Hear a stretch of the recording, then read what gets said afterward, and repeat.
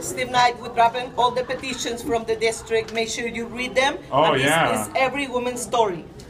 Show me what democracy looks like! This is what democracy looks like! How we make sure that you protect Planned Parenthood and the ACA. STDs and HIV is really high in the area. We want to make sure that high. I can send you numbers. Sure. At your town halls, you say if Planned Parenthood, which serves the most vulnerable in Antelope Valley, were to shut down, that there are 14 other health centers that could do the equivalent work. And some of them you couldn't even get to a person to make an appointment, and they called every day trying to make an appointment. And they don't have other places to go. They have calls.